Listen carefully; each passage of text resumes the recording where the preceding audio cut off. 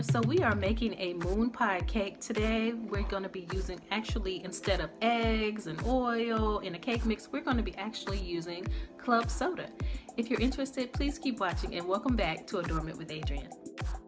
Alright Adorners, I wanted to share with you a couple photos that my dad sent me that he took of the eclipse this week. He's always been a photographer since I was a little girl, and these came out fantastic. Don't you agree? Let's get started. Alright Adorners, so we're going to squeeze in some lemon juice into our club soda. We have a box of mini lemon moon pies. A traditional yellow cake by Pillsbury. Some vanilla extract. This is actually my club soda. I've gone ahead and greased up a loaf pan bowl, and I'm going to go ahead and mix.